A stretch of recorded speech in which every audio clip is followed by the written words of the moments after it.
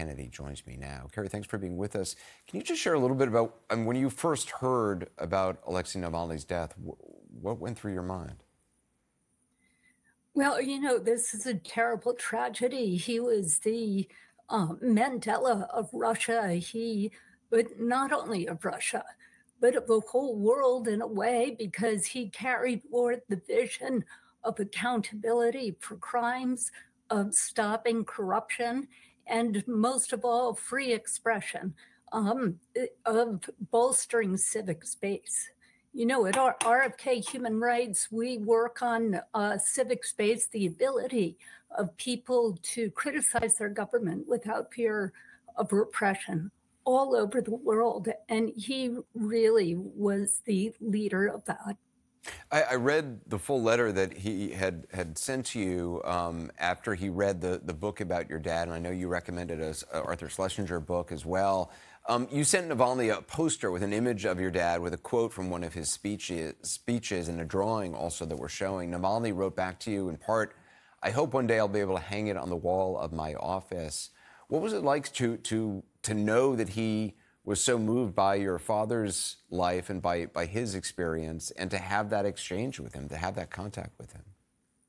Well, I think he was known as somebody who was constantly reading. He was reading 10 books at a time. He read over 45 books last year alone.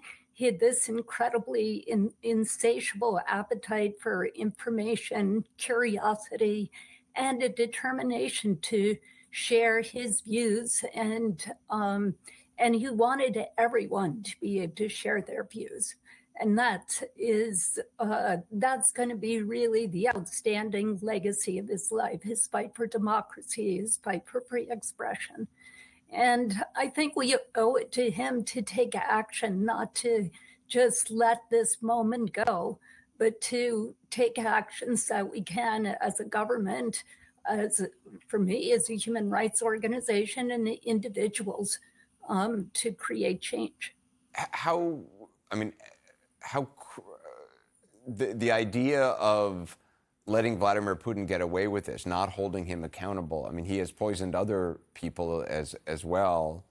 Do you think if the world had stood up to him sooner, we wouldn't be in this position right Absolutely. now? Absolutely. If the world had held Putin accountable for the poisoning of President Viktor Yushchenko of Ukraine, or of Navalny the first time, or when he killed Magnitsky, or when he committed atrocities in Chechnya, in Georgia, in Syria, in Crimea, Navalny would be alive right now. And in fact, he might be alive if we had sent Ukraine the funds that it needs right now so desperately to stop the Russians.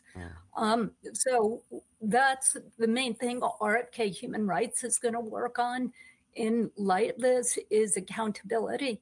But I think the United States government, in addition to working on accountability, the crime of aggression in Ukraine, and the killing of Navalny, I think that the U.S. government should hold that group of 400 oligarchs accountable. Right now, they and their families are free to walk all over Europe, and they are. You can find them skiing in Gstaad or sunning in Saint-Tropez. My God, Yeah. why are we allowing that to happen? Yeah. And then I think we really have to be concerned about Navalny's lawyers and about the opposition political figures who are thrown in jail simply because they're supporting Ukraine. Yeah. And then finally, I think something that all of us can do in any little way that we can is support the Navalny Foundation.